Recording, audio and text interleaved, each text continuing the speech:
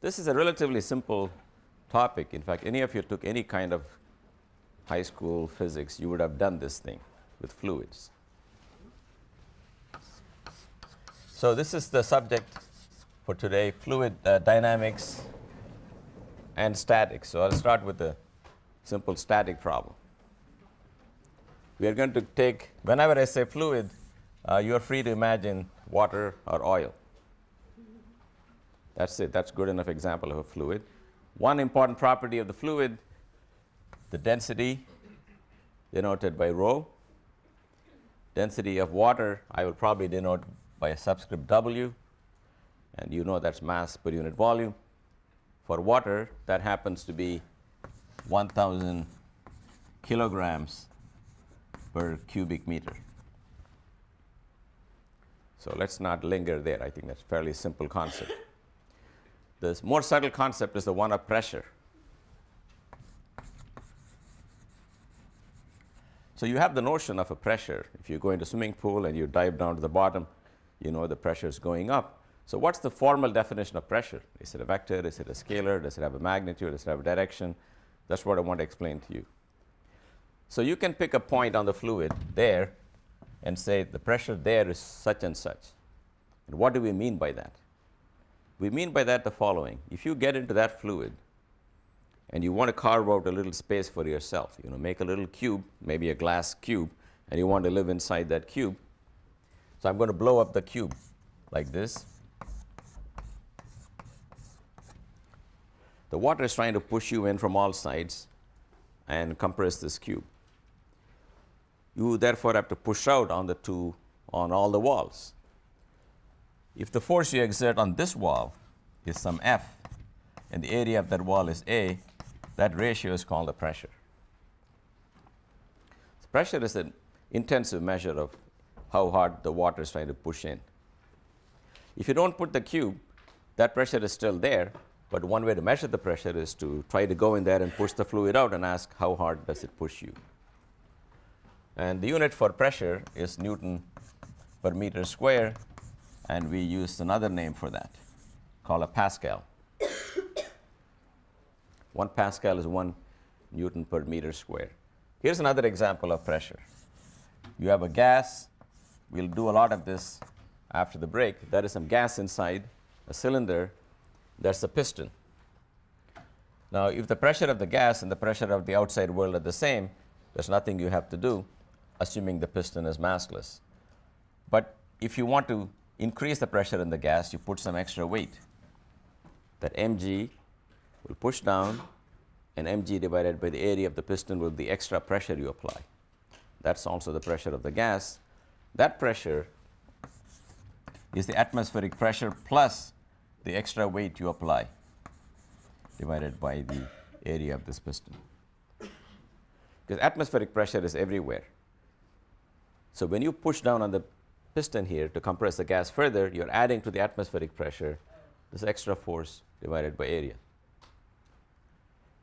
Sometimes, this is called the absolute pressure, and that's called the atmospheric pressure, and that's called the gauge pressure.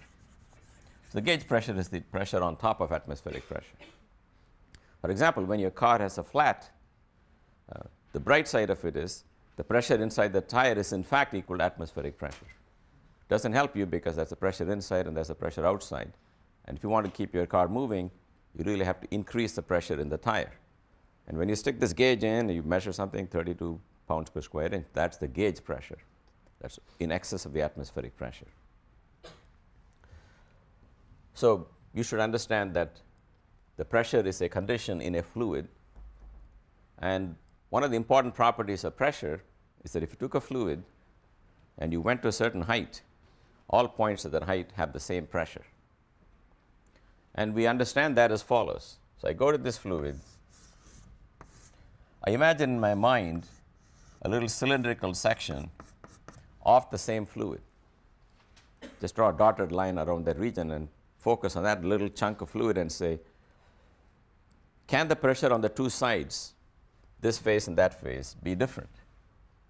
The answer is no, because if the pressure on the left were bigger than the pressure on the right, I take a cylinder of some area A, pressure times area on the left will exceed pressure times area on the right, and therefore the fluid should move to the right.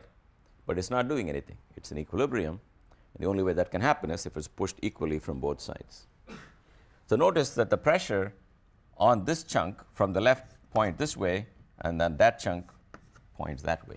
They're trying to push it in. So pressure cannot change at a given depth.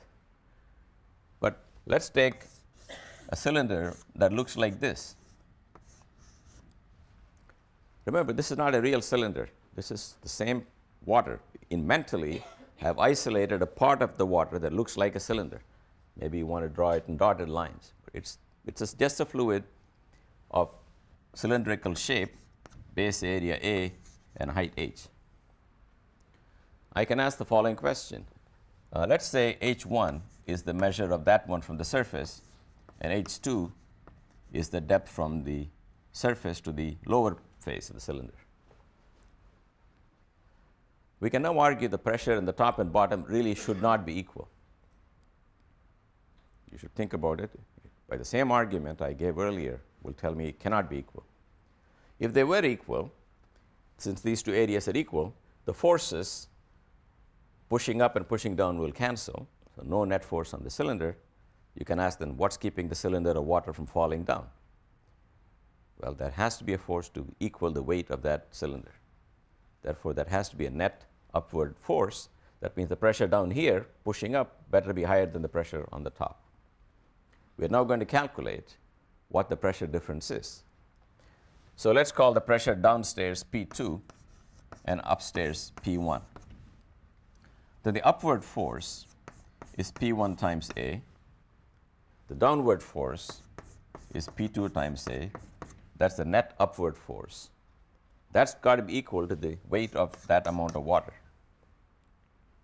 The weight is found by first the mass, which is area times h2 minus h1. That's the volume of the cylinder times the density of water or whatever fluid you have. That's the mass of the cylinder. That's the weight of that cylinder of liquid. All I have done is balance the gravitational force on this cylinder with the net upward force due to the different pressures. I think I made one mistake here. Upward force in magnitude, I want to write as P2 times A, and downward force, I want to write as P1. How you keep track of signs is a little subtle. I'm balancing two magnitudes. I'm balancing net upward force, namely P2 is considered positive upward, and this is the force of gravity down. I'm balancing the magnitudes. So the area cancels out, because this area, see, the pressure between 2 points should not depend on the area of this fictitious cylinder I took. In fact, I find it is equal to rho g times h2 minus h1, which is the difference in the depth of these 2 points. Yes? It's essentially like a normal force at this point. Which one? This force Yeah. is like a normal force. In fact, it really happens to be normal or perpendicular to the area, because the pressure will push straight up and straight down. How about forces on the side of the cylinder?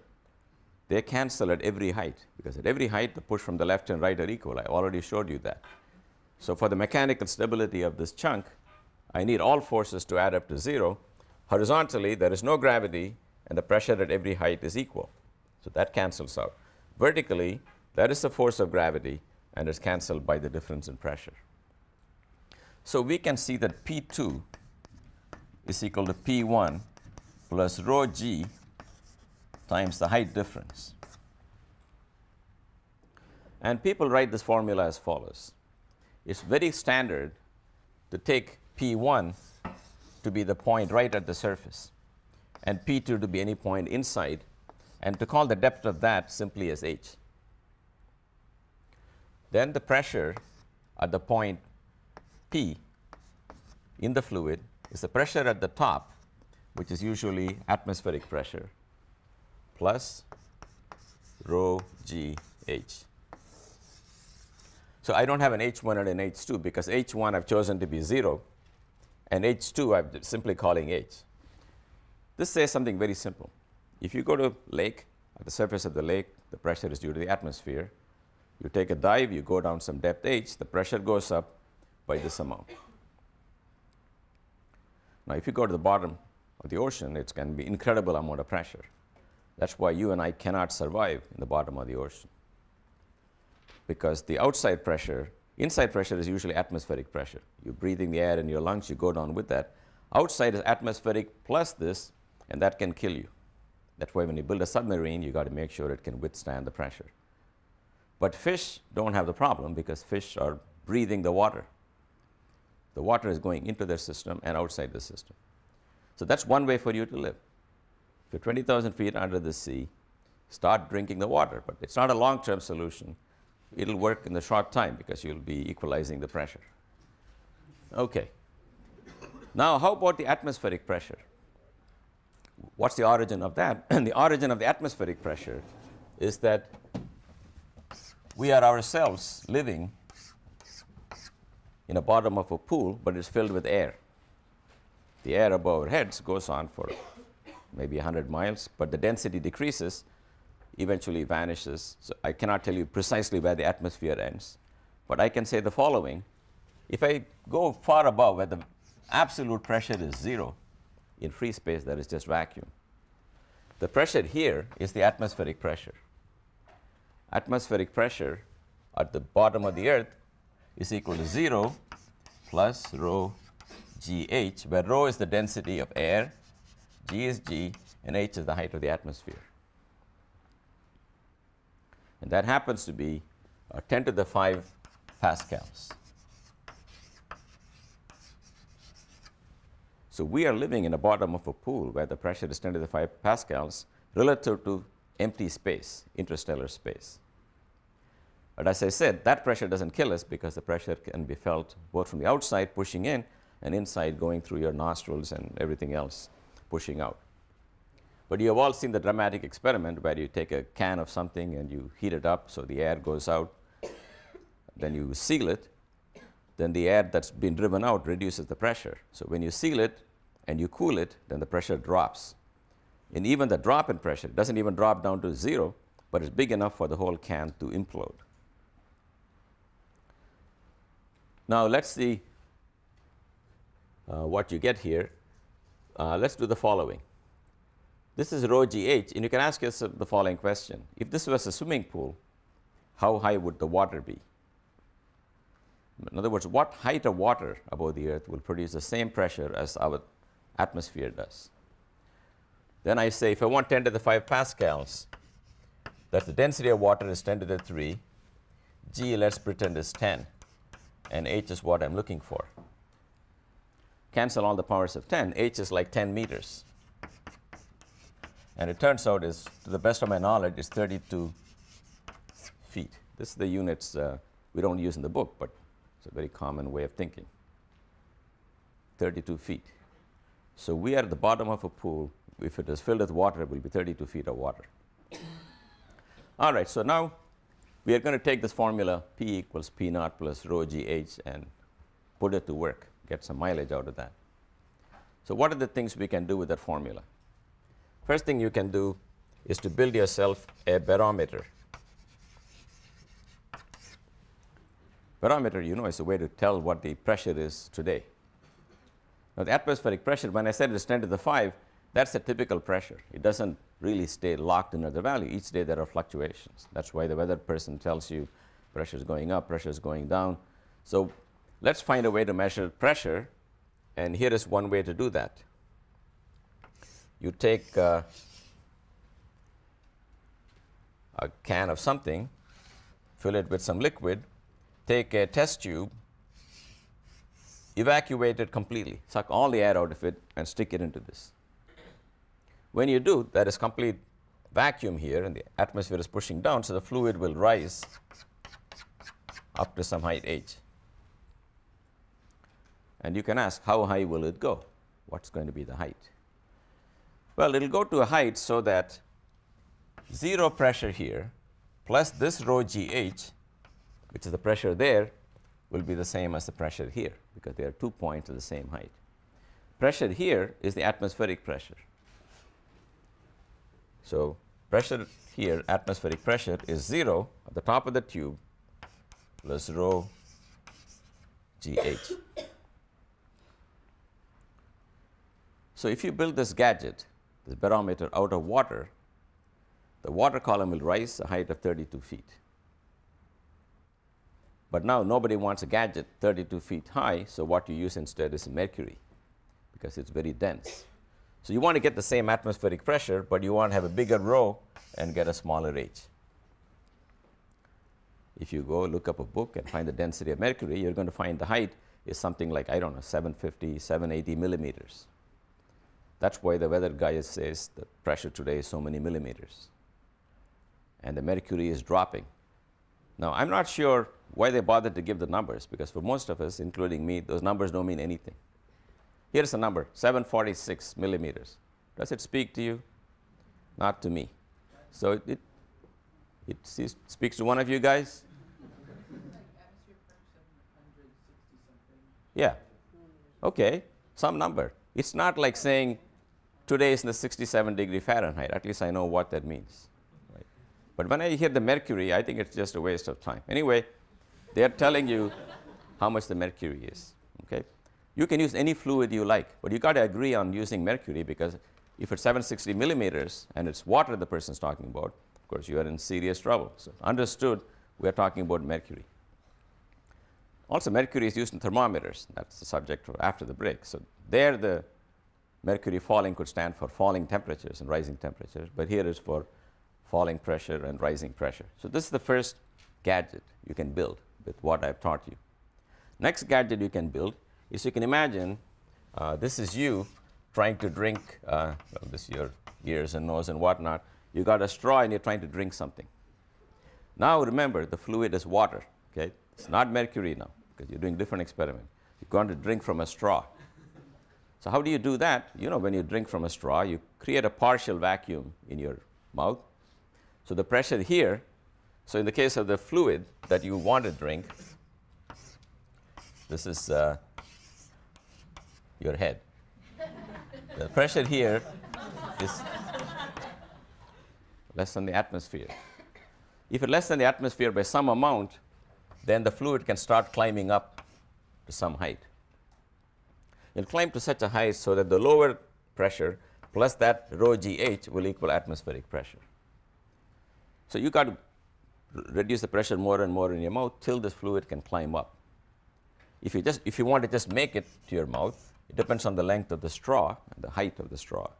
If you want to suck it up to a certain height, then that height, rho GH, plus the pressure in your mouth is the pressure here, and that's the atmospheric pressure. So if you want to drink water from a well that is more than 32 feet deep, you're out of luck. Because even if your face and your head are a complete vacuum, you cannot get the water to climb more than 32 feet. Okay. So that's another illustration of this. So one more example of this P equals P naught plus rho GH is, if I give you another fluid, it doesn't mix with water, and I tell you find its density, there are many ways. One is to just find the mass and volume of that fluid and divide. But here's another thing people use. You take what's called a U-tube. Yeah, that's not, I know, that's where you post all the embarrassing videos. Well, this was physics' contribution to pop culture long before any of this happened. This is the U-tube. The U-tube, let's say you fill it up with one fluid, and this is the other fluid. So this is oil, and this is water. If the two heights were equal, then you know we're talking about the same fluid. But this is supposed to tell you that oil is less dense than water, and we can check that by comparing 2 points in this fluid at the same height and saying the pressure must be the same at those points. You understand how I get that? That pressure and that pressure are equal, because you can draw a cylinder there horizontally, which cannot be pushed sideways. From here to this pressure, add that rho GH and that rho GH, and you come to that point, you conclude that pressure is also equal. You cannot jump into the new fluid here, because the rho for here and the rho for this are different. But these 2 points have the same pressure. They are in the same fluid. So let me write that statement that this pressure and this pressure are equal by saying atmospheric pressure is on the top for both of them. That plus rho 1 g h1 is equal to atmospheric pressure plus rho 2 g h2, where this is the second fluid, height goes to h2. The first fluid, the height is equal to h1. The density is a rho 1 and rho 2. Atmospheric pressures cancel. Then you find h1 over h2 is equal to rho 2 over rho 1. So by comparing the heights, you can find the relative density. If one of them is water, then well, whatever it is, if you know the density of one fluid, you can find the density of the other. Okay, yet another application of this law that the pressure is equal at a given height is the famous hydraulic press. So here are 2 pistons of different radii. This has got cross-section area A1. This has got cross-section area A2. And here, I want to put some incompressible fluid. Incompressible fluid is something whose volume cannot be changed no matter how much you press it. Now, water is pretty close to incompressible. It does have a compressibility, but it's not going to change very much for our purposes. So now here, I have a piston, and I have a piston here. And I push down here with the force F1. And I ask, what force will I get at the other side? You might think F1 equals F2, but since these fluids are at the same height, we only know P1 equals P2. That means F1 over A1 is equal to F2 over A2. So this fluid here will push up here with the force F2, which is equal to F1 times A2 over A1. Did I get it right?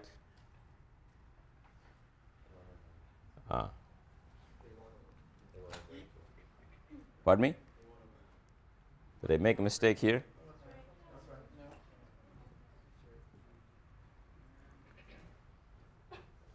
But I want to amplify the force. So what you really want to do, well, it's a matter of who you want to emphasize. So what do you want to emphasize here? Maybe if I drew a picture, I will know exactly what I'm trying to do. This picture is fine. In practice, this is not what you do. You want to push down here and raise something there. Because what you really imagine is some elephant. There's some elephant standing here, and you want to lift the elephant by applying a force here. So let's still call your force F2. And the force on the other side is the force you apply times A1 over A2. So A1 over A2 could be 100. What that means is if you apply 1 Newton here, you will get 100 newtons on the other side. So that's the way to convert a small force into a large force.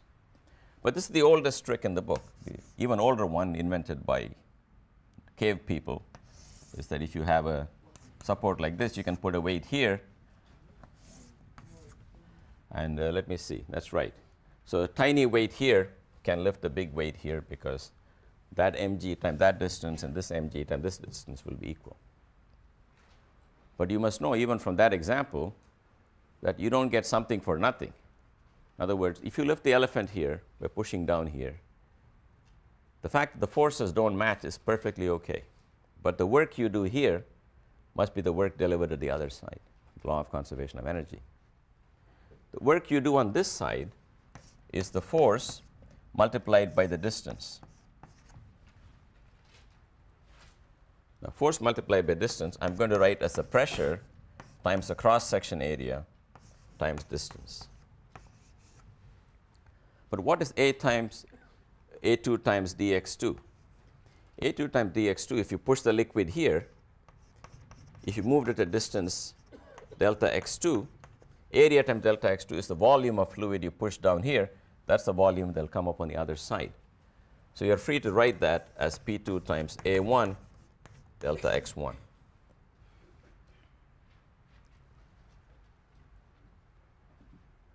Okay, but P2A1, well, I'm sorry, yes.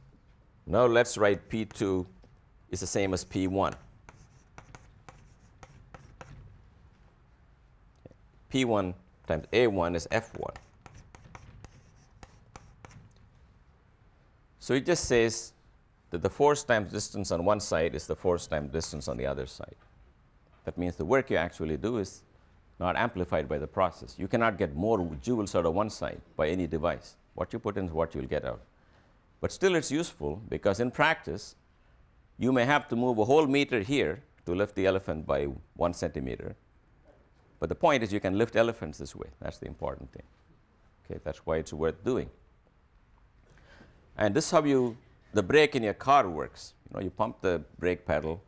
There's a little cylinder there, and there's a fluid there, and the fluid is pushed by your feet.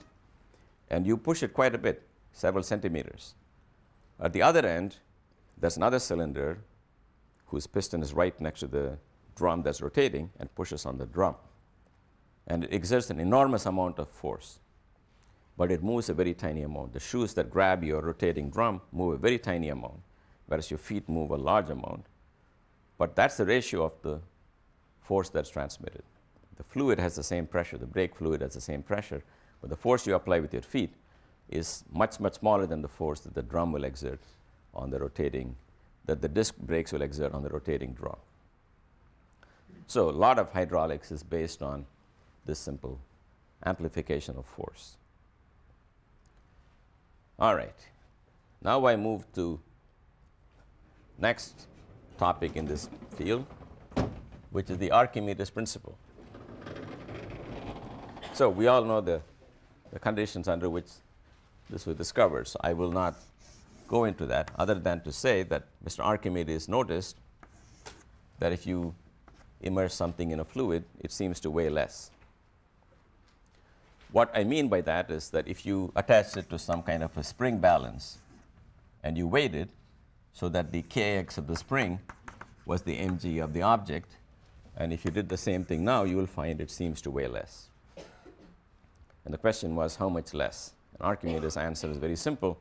The amount by which you lose the weight, or the weight loss, equals weight of liquid displaced.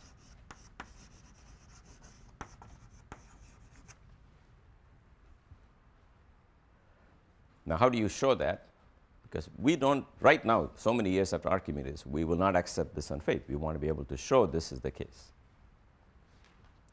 There are several ways to prove this.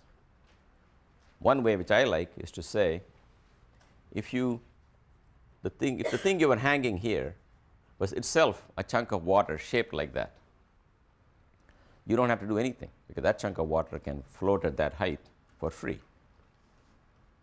But now, if you took the chunk of water and put a stone here of the same shape, the rest of the fluid doesn't know what you're doing. It applies the same force that it would to its own colleagues. Namely, if this is water, the rest of the water is in a configuration ready to support that amount of water.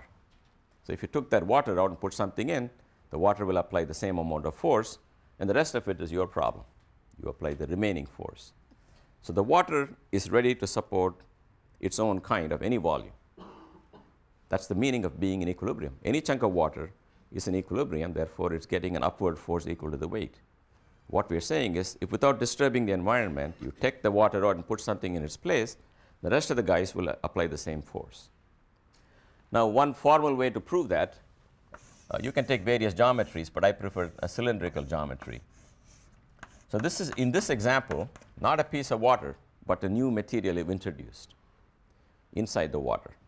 And we want to find the buoyancy force. What is the net force of buoyancy? Well, it's the pressure at the bottom times the area minus pressure at the top times the area. We've already seen the difference in the pressure is rho g h a, where h is now this height.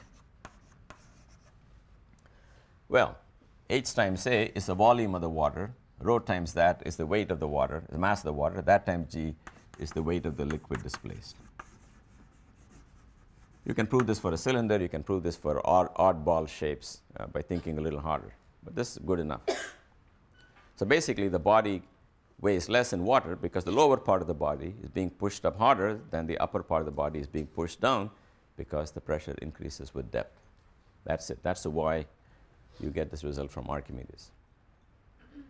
Now you have to be a little careful on writing the equation, because if this was made of a material like iron, then the density of iron is more than the density of water. So the weight of that chunk of iron will be more than the weight of the water displaced. So you will have to provide a net force, and you can support it with the cable. But suppose this was not made of iron but made of cork. If it's cork, it won't want to be there, right? Because then the applied force by the water is more than the weight it takes to support it. So the cork will then bob up to the surface. It will look like this. If you want to keep it down, it's like rubber ducky. You want to keep the rubber ducky inside the water level, you got to pull it down. Or you want to tie it to the, I think one of the problems I gave you has somebody tied this piece of whatever to the floor. Then it'll stay. But things will bob up to the surface. Now the question is, how far up will it go? We know part of it's going to be inside and part of it's going to be outside. And you can ask, how much will be outside, how much will be inside? You can already guess the answer, but let's prove it. Let F be the fraction immersed, fractional volume immersed. Then we can say the weight of the liquid displaced is equal to the fractional volume times rho times g times the total volume. This is a rho of water. Do you understand? This is the weight of water equal to the full volume. This is the fraction of water displaced. So this is simply the weight of this shaded region here. And that is going to be equal to the weight of the thing that's floating. That is a rho g times full volume. If you cancel the g and you cancel the volume, you find that the fraction that is immersed is the density of that material divided by density of water. In other words, if this material has 90% the density of water, it will be immersed by 90%. That's exactly what happens with ice. As you all know, ice has a smaller density than water. One of the great mysteries.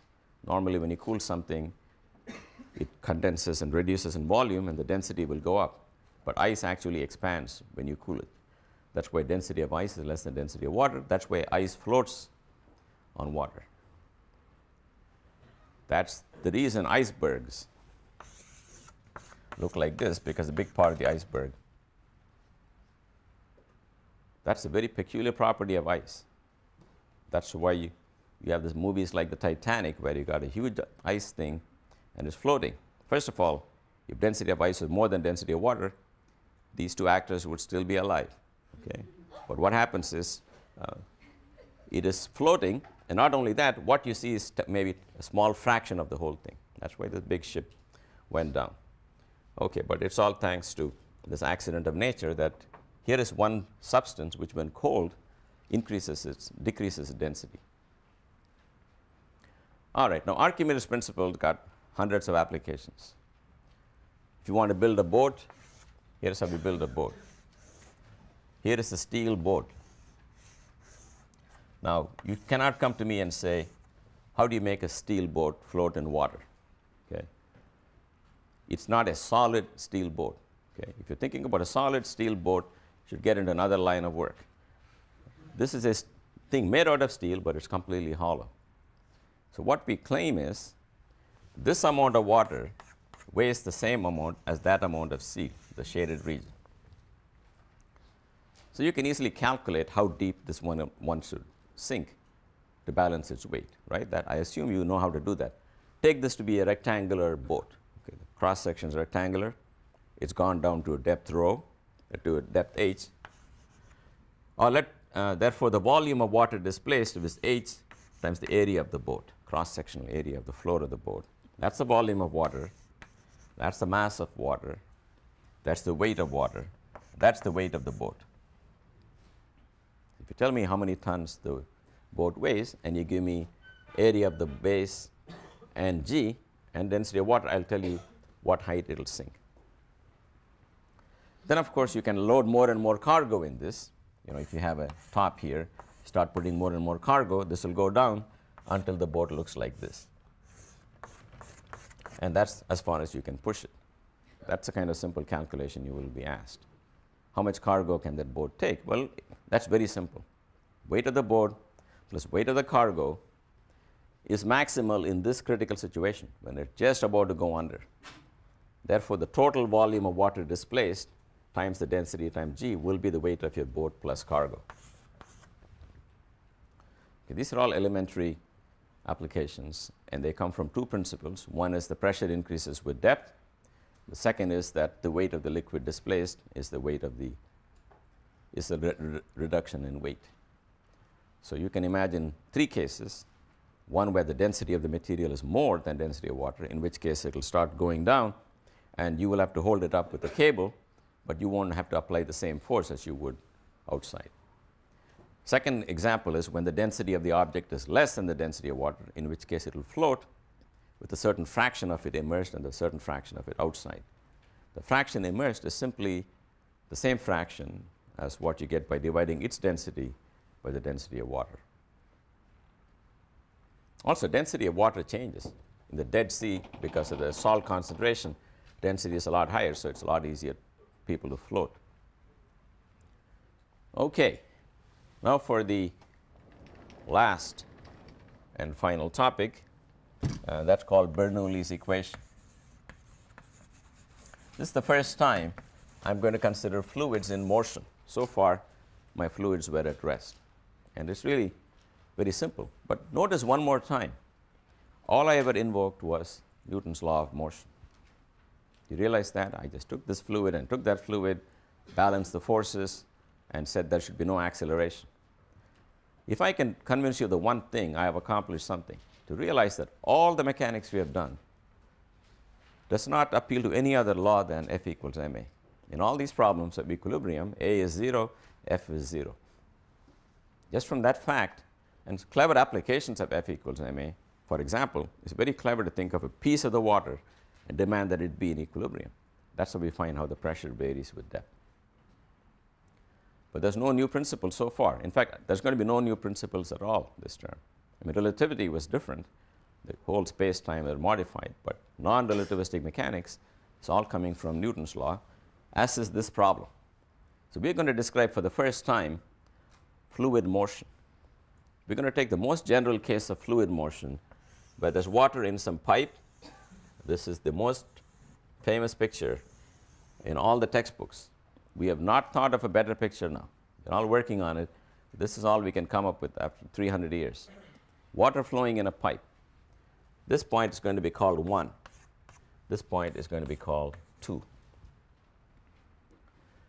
Everything here will have a subscript 1. That means measured from some ground, this at a height h1, that's at a height h2. The velocity of the fluid here is some v1. The velocity of the fluid there is v2. And rho is the density of the fluid, and that's not variable. So imagine now a steady flow of some fluid through a pipe whose area or cross-section is changing, and the overall altitude is also changing. You can have a huge pipe in the basement where the whole supply to the house comes, branches out into little pipes maybe. This could be the pipe in the attic. Small cross-section possibly at a bigger height, doesn't matter. But we're not considering pipes that break up into 4 or 5 pipes. This is just a single pipe. So here is the first law that you have to satisfy. If the fluid is incompressible, that's a certain law. And we're going to talk about that law. That's called the equation of continuity. It relates the area here and the velocity here to the area here and the velocity here. And the relationship should not surprise you. The basic premise is going to be you're shoving in water from the left, And the water cannot pile up between here and here because it's incompressible. That means in that volume, you can only pack in so much water. So what comes in has to go out. It follows that it's got to go out much faster here because the area is small. And what's the relation? You can almost guess it, but let's prove that. How much water do you think comes in through this phase if you wait 1 second? Can you visualize in your mind that in 1 second, a certain amount of fluid comes in, maybe till that point, and the cross section of that fluid is A, the distance it travels is V. So the volume of the fluid coming in from the left is really A1, V1. That's called the flow rate coming in. And that's got to flow out, and that's the flow rate outside. So in incompressible fluid, if I tell you the flow rate at one point, I've told you the flow rate everywhere. Think of cars going down a freeway, and the freeway is getting narrow. But unlike in real life, we don't allow the cars to pile up. We want the density of cars to be the same. That means if there's a narrow road, they got to go faster to maintain the traffic. That follows, then it follows that if I go to one checkpoint and see how many cars cross me per second here, same number will cross anywhere else. But the speeds will be in inverse proportion to the area so that the product remains the same. Now, let me show this to you another way. It's going to be helpful. Let me wait a small time delta t. In a small time delta t, this front that was here would advance there. It'll go a distance v1 times delta t. At the other end, this front will advance the distance v2 times delta t. Now, the volume that got pushed in the time delta t is A1 V1 delta t, and that's the volume that came out on the other side. And you can cancel the delta t's and come up with the result I gave you. So wait a short time, see what comes into the left phase, and see what goes out of the right phase, and equate them. Okay, now we are going to find a constraint between the state of the fluid here and the state of the fluid there. What I'm going to do, look, think about what's going to happen before you derive any formula. Suppose you're going uphill. Does it make sense to you that when the fluid climbs uphill, it's going to slow down? It will slow down on the way to the top because it's got to work against gravity. Even if you threw a rock up there, it's going to go up and slow down. Therefore, there's going to be some connection between the gain in height and the velocity of the fluid, just from the law of conservation of energy. That's all I'm going to do. Here's what I'm going to do. You remember, if there are no external forces on a system, kinetic plus potential is kinetic plus potential. If there are external forces on a system, kinetic plus potential after minus kinetic plus potential before is the work done by external forces. That's what I'm going to use here. What are the external forces and what's the energy is what I'm going to think about. So here's what I'm going to focus on. Take this region of fluid trapped between these two cross sections at t equal to 0. Wait a short time delta t. What happens to that body of fluid? It does what I told you. In the front, it advances to the new region there. Maybe I should draw a better picture here. This is the advance of the rear guard, and in the front, the fluid that used to terminate here has gone up to there. In other words, if I colored this fluid, just this part of the fluid between here and here, different color from the rest of the fluid, short time later, that colored liquid will be occupying this new volume. It's the same numerical volume, but it's a slightly different volume. I'm going to compare the energy of this chunk of fluid before and after. You realize that in that comparison, this region in between the shaded regions is common to both the chunks of fluid. Point-wise, the fluid is the same location going at the same velocity, so I don't have to worry about that. That's common to before and after. The only difference between final minus initial is the energy contained in that region minus the energy contained in this region. Rest of it, like here, it was part of the old fluid, It's part of the new fluid. It's at the same height going at the same speed. So you don't have to worry about it. So what's the volume? What's the energy of this region? The energy is going to be rho times A2 times delta x2. Delta x2 is the distance it advances here. That's the volume of the fluid. That's the mass of the fluid. I'm sorry, that times g is the mass of the fluid. And the kinetic energy will be mass times v squared over 2. Potential energy will be, I'm sorry, am I doing something right? I think I made a mistake. Sorry about that. There is no g here. Let me do it more slowly. What's the mass of the shaded region? It's got a base A2. It's got a height delta x2. That's a volume times density is the mass. mv squared over 2 is the kinetic energy. Potential energy will be the same mass times gh, but I should call it gh2. Yep. Is the endpoint of H the center of mass of that? Oh, you're worried about the height varying over the tube? Yeah, we are neglecting that aspect. That's an important point. You can ask, when you say H2, are you talking about the middle or the end and so on? We are going to be dealing with problems where the height differences are much bigger than the cross section of the pipe. So we don't worry about that. Okay, now, what is the same quantity here? It's going to be minus rho A1 delta x1 times V1 squared over 2 plus rho times GH1. That's the final energy minus initial energy. That's got to be equal to the work done. Now, who is doing the work on this? Can you guys understand? Where is the work coming from? Yep. Gravity is acting against the upward. Now, gravity, you don't count as a force when you have a potential energy for gravity. So gravity is included. But the minute you write rho gh or mgh, you don't count gravity again. Oh, the fluid inside is doing work against the fluid at the edges. Right, but if I'm looking at the fluid in question, who is acting on that fluid, not what it's doing to others? Who are the others doing something to this fluid? Yep. The walls of the pipe? The walls of the pipe will apply a normal force, and that will not do any work. Yes?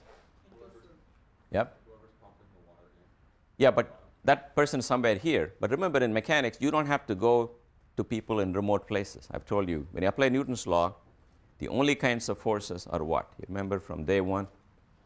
Contact forces. Except for gravity, which reaches out and grabs everything. We've included gravity. Who is this body of fluid in contact with? Yes? This fluid in between? No, but I'm talking about this fluid. I'm talking about all of this fluid. My taking the difference of that shaded region was a convenience, but I'm looking at the energy change in all of this fluid. Yeah, but the point is the fluid to the left here is pushing it, and it is pushing the fluid to the right. Okay, that's the only way. It is true there's a pump somewhere pushing the fluid in the beginning, but you don't have to go all the way to the pump. In the end, you only ask, who is in contact with me? Well, it's the guys to the left. So they will exert a force P1 times A1 times delta x1, because that's the force, that's the distance, that's the work done on the fluid. And the work done by the fluid is P2 A2 delta x2, because if it moves to the right, it is doing work. On the left, it has work done on it. There you go.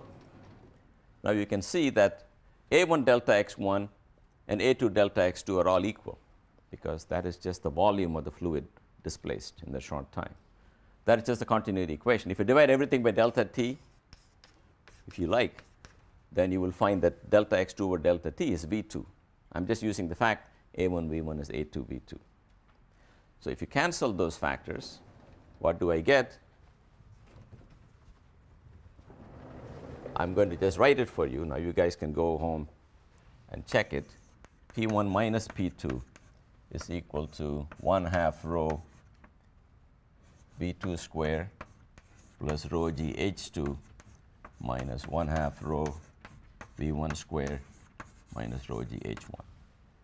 Now this is a derivation that you can go home and study at leisure in any book you like.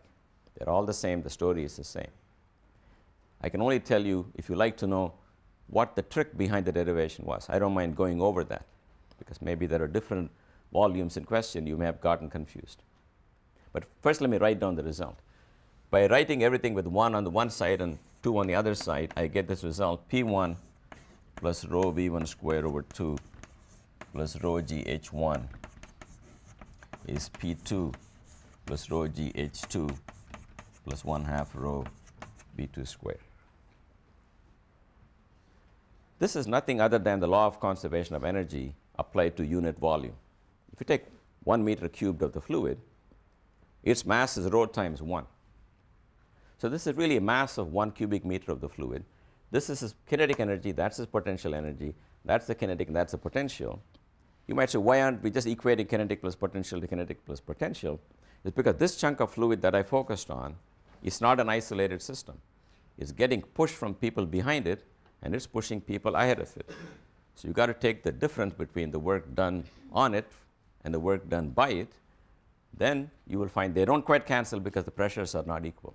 If the pressures are unequal, you get an extra contribution. But this is simply the law of conservation of energy. I got it by writing the law of conservation of energy.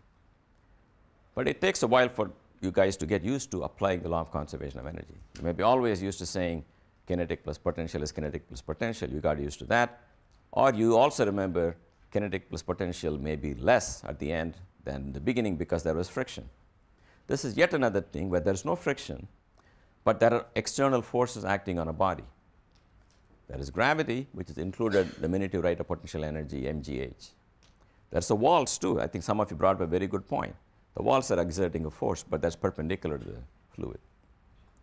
In a real fluid, the walls will in fact exert a force parallel to the fluid, and it's called viscosity. So in a real fluid, there will be a drag on the fluid, because the fluid really doesn't like to move right up against the walls. It doesn't mind moving in the middle of the tube. So as you go near the edges, the speed of the fluid will relax to 0. And that's a region where there's a lot of dissipation. So we're ignoring what's called viscosity. We're ignoring all other losses. Then this is simply law of conservation of energy. And as to what I did with those 2 volumes, maybe I'll repeat this so you can all follow this. I'm saying take all that fluid now, find the total energy in it, and ask what happened to that fluid a little later. Well, unfortunately here the pipe also had some problems. Okay.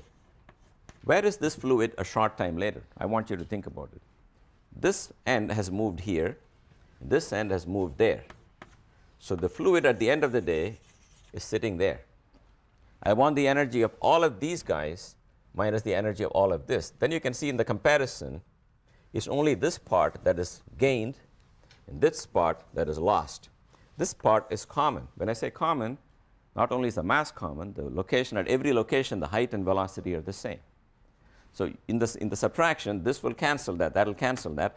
This will have nothing to cancel, and this will have nothing to cancel. So you just focus on the relative increments, and that difference is what gives you the net change in energy, and you equate that to the work done.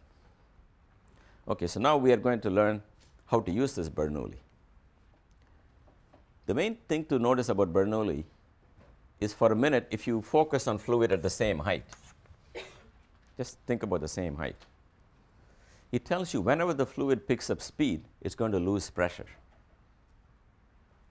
because P plus V squared or something is P plus V squared afterwards. If you increase P, you're going to decrease P. And that's the thrust of Bernoulli at a qualitative level. I'll give you some quantitative examples. So one example is a baseball. Here's a baseball coursing through air. If you like, you can sit and ride with the baseball and say the air is going backwards, and the baseball is going that way. Now suppose you spin the baseball like this. If you spin the baseball, it carries some of its own air due to friction between the leather and the air. So that velocity is counter to the velocity of the drift you have on the top and additive in the bottom. So the actual air velocity in the bottom will be more in the bottom and less in the top, because you're subtracting this vector from the top and adding this vector in the bottom. So if the velocity is different, this is the higher velocity region, this is the lower velocity region. So pressure here will be less than the pressure there, so the ball will sink down. If you spun it the opposite way, the ball will rise up. If you spun the ball side to side, the ball will curve from left to right. So that's the spin on the ball. You've got to spin the ball and release it, then produces extra forces. This rising and falling is on top of the falling due to gravity. Even in a planet without gravity, you will have this extra force. It's coming simply because the velocity at the top and bottom have been modified. So here's another example. Here's an airplane wing. The plane is going like this. So go right with the plane, in which case the air seems to be doing this. Far from the plane, everything looks the same as if the wing were not there. But near the wing, this is the flow of air past the wing. Notice that these guys above the wing have to travel further than the particles below the wing, so they can catch up here where everything is the same. So the velocity on top of the airfoil is faster, therefore pressure is lower. Pressure is lower than in the bottom, then the difference in pressure times the area of the wing will push the wing up. That's the lift you get when you start a plane. When you're on the runway, this is why the plane goes up. Once you're airborne, you can tilt your wing. When you tilt your wing to this angle, then of course it's very clear that you can get a component of lift. But I'm talking about when the wing is not tilted but horizontal. That's what gives you the lift. Now what if you made a wing that looks like this? Okay, so you're all laughing. But this has a use too. Have you seen it anywhere? Yes? NASCAR. On the racetrack, you want the opposite effect because you want to push down on the car, and therefore you manufacture wings. You go to the factory where by mistake they built a wing that looks like this. Then you can bring it to your race car and attach it. Then it will keep the race car down. Of course, you also have the other option of going to the wing and tipping it over and applying it to the airplane. But if it did not occur to you, if you thought once the wing is made like this, I'm stuck with this wing, well, go take it to your race car and attach it. That'll push it down because you want to get traction. So you can get the upward lift or the downward lift. Now, it turns out this lift theory is actually somewhat naive, and I believed it for a long time. Now I know the story is more complicated. There is a lot of truth to this, but it's not the whole story. So if you go into aeronautic engineering one day, you will find out that it's a little more complicated way to calculate the precise lift. But this general notion that when the air moves fast, it loses pressure is true. So here's another example. If you have an atomizer, you know, you have a perfume here, and you got a pump, and then you have a tube here. When you squeeze that pump, the instant you squeeze the pump, you're driving a lot of air here at high velocity, whereas the air here is at rest. So high velocity air has a lower pressure than low velocity air. Therefore, it will suck the perfume and spray it right on your face. Yes. Okay. Very good. You know, I've taught you so many things, planets and supernova and galaxies, but now I got a rise out of this class. They said, now we are telling us something useful. All right. So now I'm going to do two problems where I really start putting numbers in. This is very qualitative. I'm going to do quantitative problems, and there are only two kinds. So when we are done, we're done.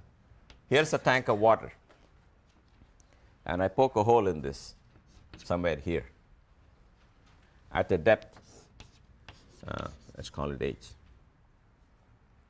Question is, how fast will the water come out of here. Turns out you can use this Bernoulli's, by the way, this is called Bernoulli's equation. You can use Bernoulli to derive this.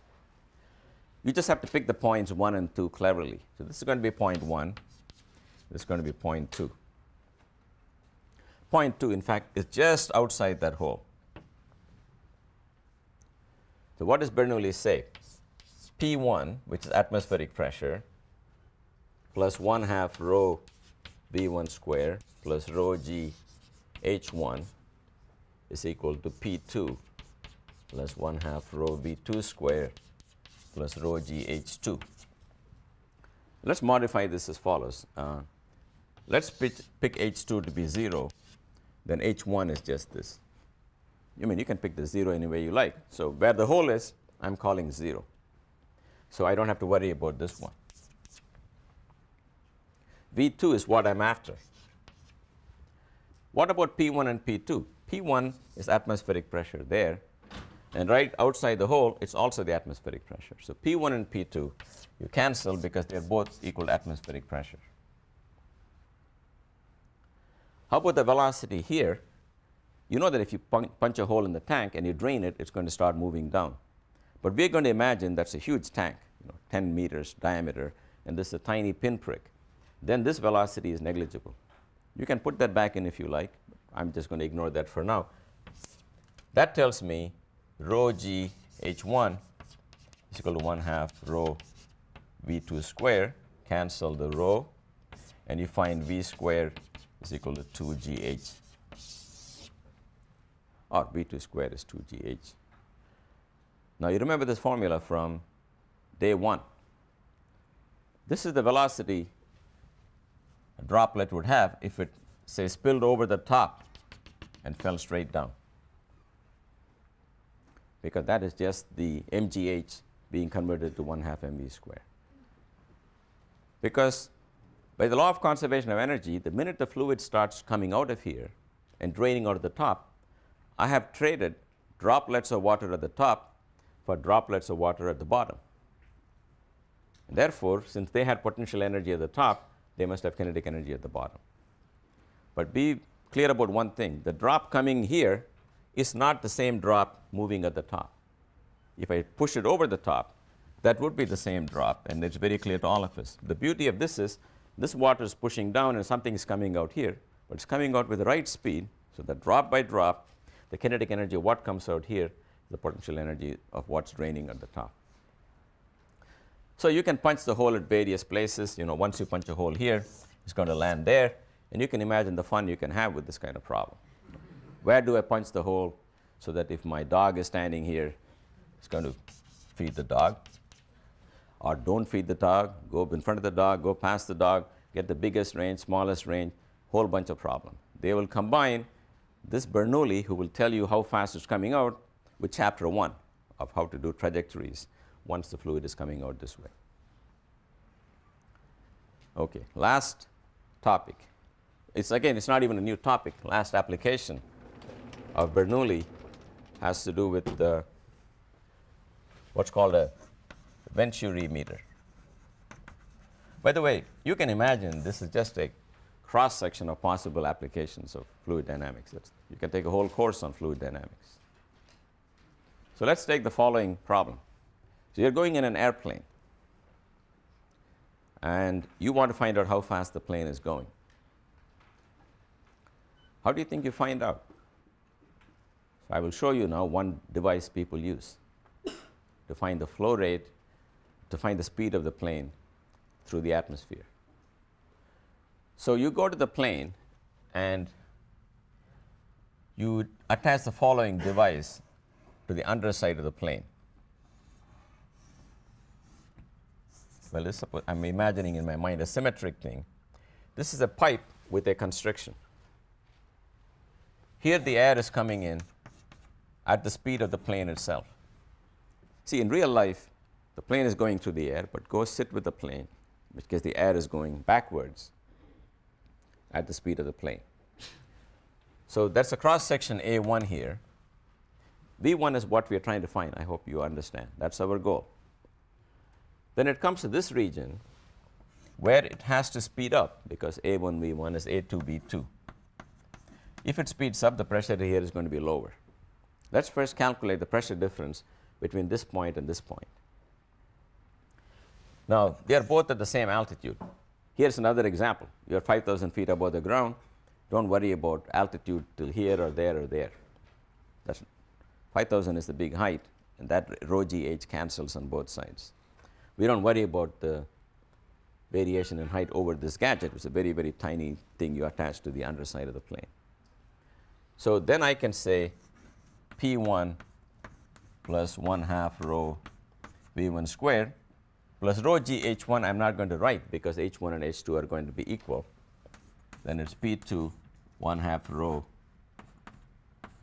V2 squared. Therefore, P2 minus P1 is equal to 1/2 rho V1 squared minus V2 squared. Now, V1 is the speed of the plane. Now, V2 is not the speed of the plane, but we know what V2 is because V2 times A2 is equal to V1 times A1. So we can write here 1/2 rho V1 squared minus V2 squared is V1 squared times A1 over A2 squared. So pull out the V1 and you write it as 1/2 rho V1 squared times 1 minus A1 over A2 squared.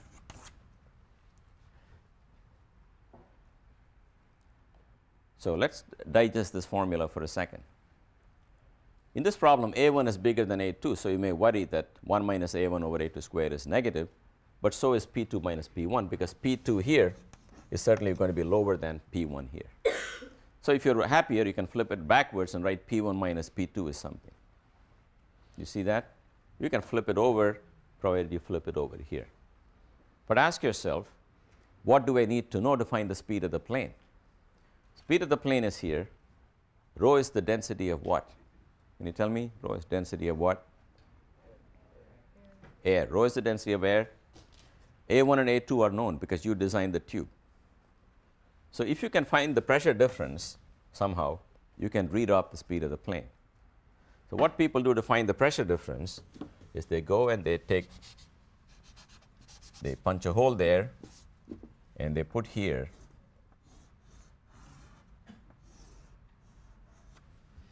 a fluid like oil. If the plane is not moving, you can tell these two heights must be equal because that's a condition for a hydrostatic equilibrium, because these two pressures are equal. But if the plane starts moving and the pressure here is lower than the pressure here, imagine this is a high pressure, there's low pressure, it'll push the fluid up and it'll start looking like this with a little extra on the other side. And how much extra is it? Well, let's think about it. The pressure at these 2 points is the same. The pressure here is what I call P1. The pressure here is P2 plus rho g times height of this fluid. This rho is not the density of air. This rho is the density of oil, let's say. So the minute the plane begins to move, the pressure here will be higher than the pressure here. The fluid will be pushed up. And the difference in these two heights directly is a measure of the pressure difference. That in turn is a measure of the velocity. So what you will try to do is then forget all about the height difference. And if you're clever enough, you can put markings so that by counting the difference in the markings, you can translate to the speed of the plane. You can also use this to find the rate at which oil is flowing. Suppose oil is flowing in a pipe, and you want to know the rate at which oil is flowing. Again, create a constriction in the flow, then put some tubes. These cannot be oil, this got to be some other fluid. Once again, there will be pressure difference and there will be height difference, and from the height difference you can find the rate at which the fluid is flowing here. So what's the trick we use? Yes? Does the fluid that you use in the tube have to be more dense than the fluid that's flowing past? Oh, for this one? Well, I think as far as I can tell, there's going to be a pressure difference that's going to translate into height difference. And if the two do not mix, I don't know what the danger. I think one danger you may have is if the fluid comes in here, and if it can penetrate this, it will start mixing. Right? So for that purpose, it may be better if this one is a higher density than the one on the top. Now, in practice, I'm not really sure what kind of fluids people use in any engineering thing. I get very shaky when you start going to the real world. So it's been my practice to avoid it as much as possible, which is why I chose this career. But people who really want to build something have to worry about what fluid to use, what starts mixing, what doesn't mix, what's the accuracy. So if I thought hard about it, I will try to reduce everything to Newton's laws or some laws of thermodynamics, but it'll take years and years to go from there to something practical. So I don't know in practice what fluids people use. So this is another example of Bernoulli's principle. Final one, which is kind of problem you sometimes do get. I'm not going to write the equations or do the numbers, but I'll tell you how to think about it. Suppose you have a tank of water, and I make another tube here, and I cap it. And the fluid here comes to some height. First question you can ask is, what's the height to which fluid will rise here? Now, you know from your high school days it will rise to the same height, but what's the argument that you will give today for why that height has to be the same? You will use Bernoulli's principle, and you will take 2 points here, for example. Luckily, there is no velocity to worry about. There is no height to worry about. So P1 equals P2, which is what we deduced by other considerations. Those pressures are equal. If that is atmospheric pressure, that's atmospheric pressure, then these columns have to be equal. Because starting with atmosphere plus rho GH, you want to hit the same number here as there. But now if you open this pipe and let the fluid really start flowing, then the story is different. The minute fluid stops flowing here, starts flowing, remember from the Bernoulli, if you got a velocity, you lose pressure. Pressure here will be lower than the atmosphere, and then this will drop. It will drop so that atmosphere plus that height gives the pressure here, whereas atmosphere plus the bigger height gives the pressure here. And the velocity here is assumed to be negligible, and the velocity here is some velocity with which the fluid is coming out. Okay, so guys, have a good holiday, in spite of what I've done to you most reluctantly, and I'll see you all after the break.